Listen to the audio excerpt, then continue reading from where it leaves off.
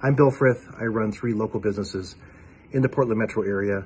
We employ about 20 people. I'm also the treasurer for the Oregon Music Hall of Fame.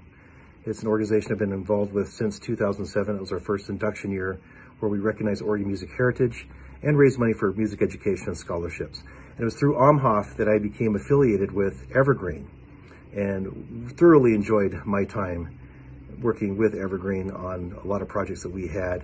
We simply were short of resources. We needed people who had the dedication, the dependability, and most of all the passion to help us to get our mission across. There are things that we need to have happen. I think of myself as a creative person. It doesn't always translate past my fingertips.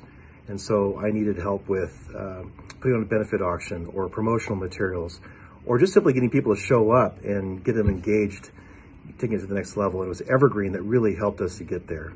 And so huge praise for Evergreen. Thank you.